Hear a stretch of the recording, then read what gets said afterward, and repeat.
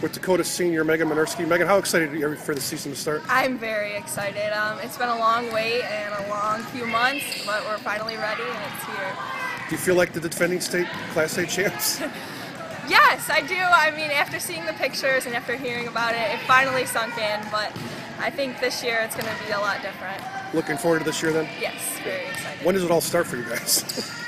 Right away. It started this summer when we were working camps and open gyms. It started right when my club season ended. Yeah. And you have 8 seniors on the team this year? Yes, 8. Okay, well, good luck. Thank you.